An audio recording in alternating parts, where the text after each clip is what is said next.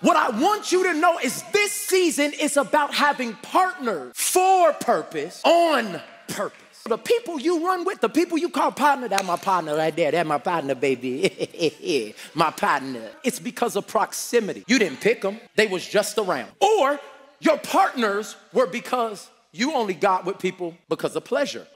They not even your type, but the only reason you talk to them because they answer the phone in the AM. And let me not forget about the people who partner up because of pain. Did you pick them or did your pain pick them?